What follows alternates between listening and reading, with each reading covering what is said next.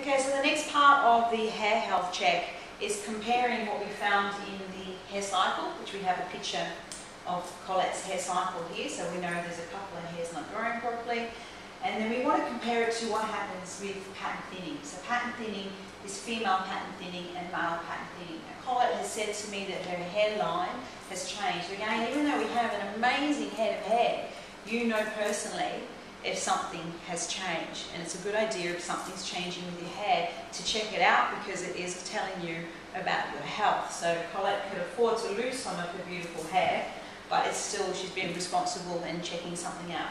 So we took this picture here of the terminal area, so we have something to compare to. So the next thing is we want to move into the sides. So in the sides, the hair naturally is less hairs per centimetre, and the hairs get a little bit thinner.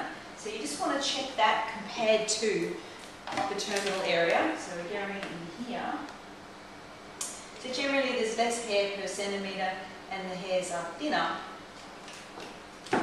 but you should have less damage. Whereas in here, I can see really close up, I'm going to lean over here, there's little hairs that are not growing properly, and the majority of the hairs do not have the colour or strength as they should. Now we've only just moved from the terminal area into the sides, so typically female pattern thinning and male pattern thinning is through the top, but with my microscope I'm finding in a lot of men and women it's happening down to the sides here as well, and you can clearly see that that has changed. So we go in and we take picture, just moving up a little bit higher.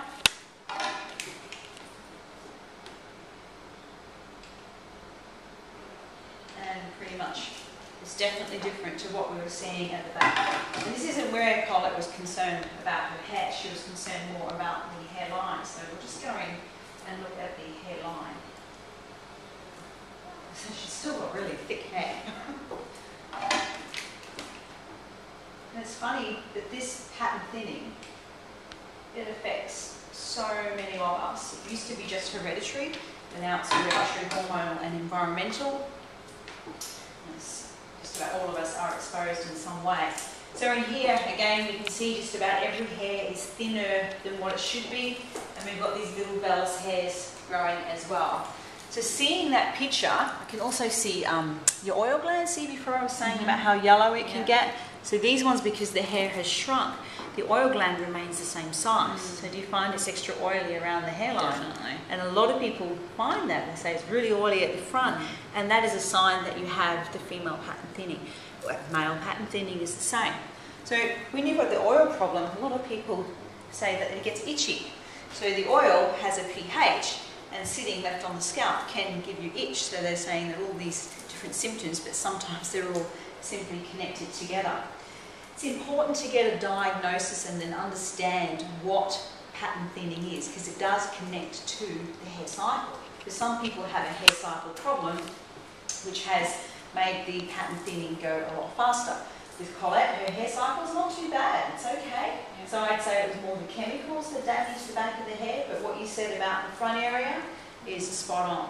So once we can clearly see what's going on, we can then go in and offer an explanation. So it's the education that's very important, and then we can give you some treatment options. So again, we'll have a break and we'll come back and we'll explain some of the treatment options that we have for you.